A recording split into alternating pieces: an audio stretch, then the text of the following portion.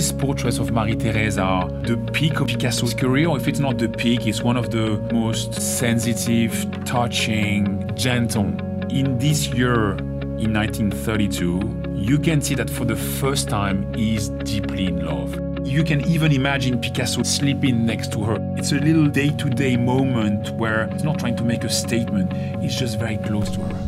For Picasso, I really believe this is the only moment. If you look at Dorama or if you look at Olga, amazing relationship, beautiful stories. But with Marie-Thérèse, you can see that this amazing artist is just like a little kid watching the most amazing thing he has ever seen in his life. He's in love.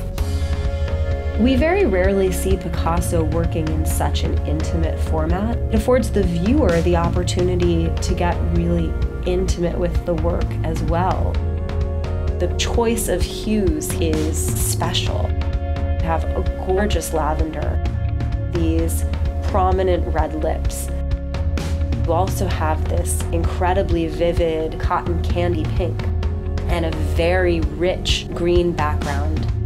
The line becomes incredibly sinuous. Everything is curvaceous. Everything looks like a wave.